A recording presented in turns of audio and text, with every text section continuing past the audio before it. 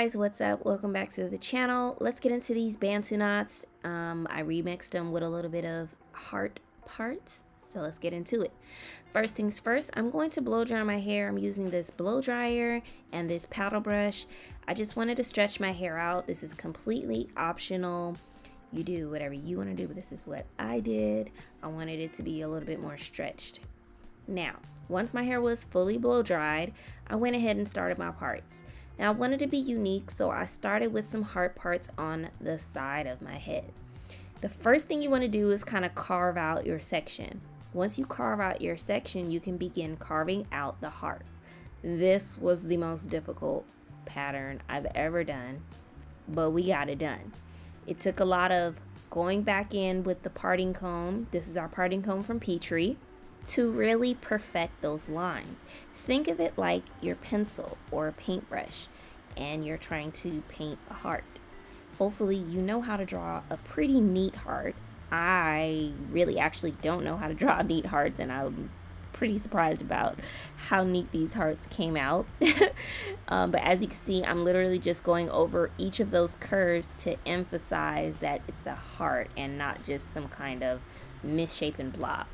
Now, this parting comb is made of carbon fiber, so it's really strong, so I didn't have any worries about it breaking. You could also use the tail, but I really prefer this pointed tip because it can get into the sections that I needed to get into a little bit easier. Let's get into the back. So the back, again, we're just carving out a part, and here I carved out my first curve, and this is about all the footage I could get for you guys. This is the second curve, so the second side of the heart, and this was really challenging, you guys. It took over an hour to part the heart in the back, but it's because I couldn't decide if I wanted a small heart or a big heart. In the end, I kind of went with a big heart, and it's kind of not centered either. I wanted it to be slightly off-centered so it could really catch the eye, and I think it looks pretty good. For the front, I'm going to do a zigzag pattern down the middle. Since I have those two heart patterns on the side of my head, it makes it slightly challenging to do like just a straight part down my head. I didn't want it to be like that. I wanted it to be very unique, so I went ahead and did a zigzag part. So first things first, I'm taking Hemp Bae. This is our hair oil. I rub it all over my hands and I apply it to the section of hair that I've parted out. And I make sure to focus it from the roots all the way to the tips. Once I feel that each section has had enough oil or moisturizer, I follow up with Braid Glaze. Also, you guys can find both of those products on pitre.co. That's the website. And I'm applying it with my fingertips first because I want to ensure that the Braid Glaze has been applied all around this entire heart. I want this thing molded, okay? Molded down. It's not going anywhere. Once I apply it with my fingertips, I follow it with the parting comb. This is just to ensure that the gel gets distributed evenly. Now, for this type of style and these type of parts, metal clips, duckbill clips, whatever kind of clips that you have are going to be your best friend because it's going to keep everything out of the way. As you can see here, I'm just smoothing, combing. Here I'm showing y'all that shine. You see how molded down it's getting? I'm putting this hair into the spot that I want it to get. And I'm molding it to the middle of my, into the middle. Because when I start doing the Bantu knot, I want you guys to be able to see that it's a heart. Next, you want to take your rubber bands. I'm going to use these pack of 500 to secure that section that I just moisturized and molded down with the Braid Glaze. You don't have to do it too tight because remember, these are Bantu knots and you're going to be twisting and wrapping the hair around itself, and it's going to get tighter as you wrap. Let's get into the braiding hair, y'all. I just used some regular stretched braiding hair color number 2. I used 2 packets in total for this style, and I separated each pack into about 4 sections. Even though I only have 5 Bantu knots, I have 2 small braids in the back, so I just made sure I had enough hair for that. Here, I'm going to start it off as a box braids. I couldn't find my crochet tool, otherwise I would have crocheted through. So next best thing for me to do was to start it off as a box braid. Then, as you're going to see, I'm going to begin twisting it around itself, then wrapping it. To wrap it, it's pretty self-explanatory.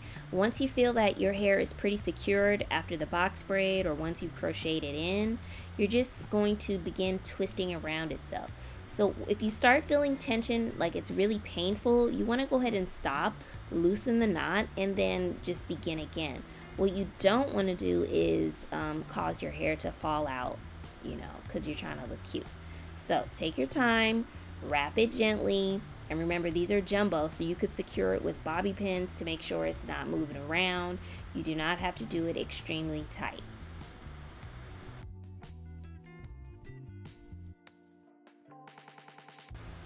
So for the cornrows in the back, I'm separating the extension hair that I'm going to be feeding into the multiple pieces. Y'all already know how I do.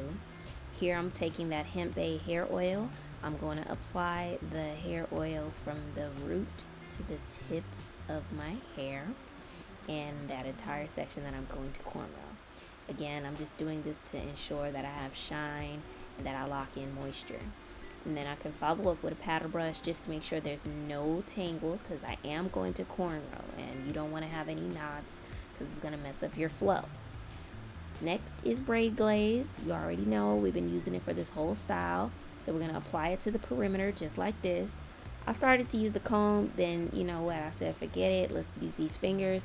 Apply it all around the perimeter, okay? That is the key, you guys. When you're molding down your styles and your parts, apply the gel, the beeswax, around the perimeter, then use your comb to distribute that gel all the way through down to the ends.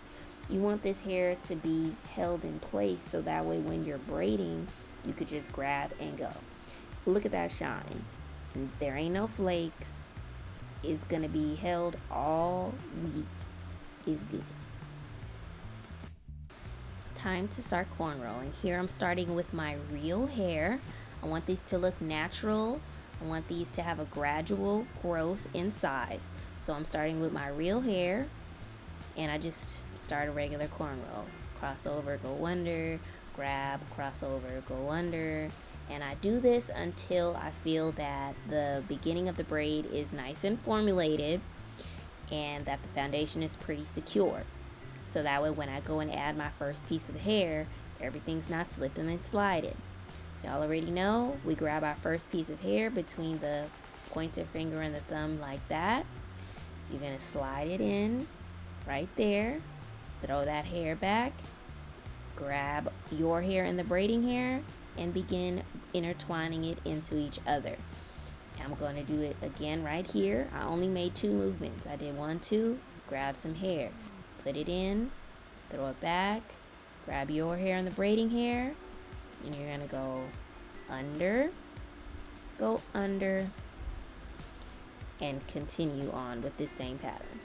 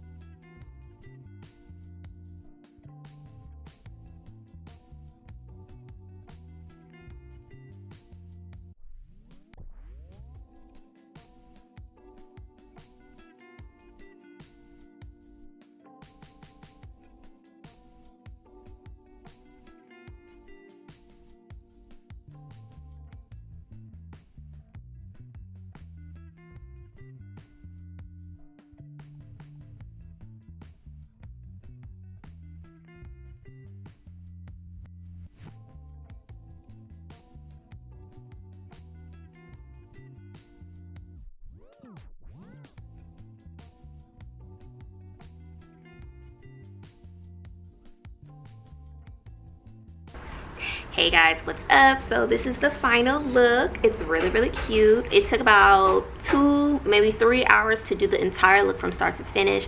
It really just took a long time because of the parts. This is a really unique parting design, and I wanted hearts specifically on both of my sides and in the back.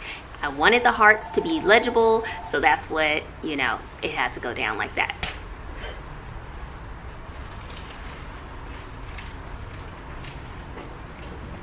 So for this style, I used Pitre parting combs. You guys can find all of the items on pitre.co. That's the website.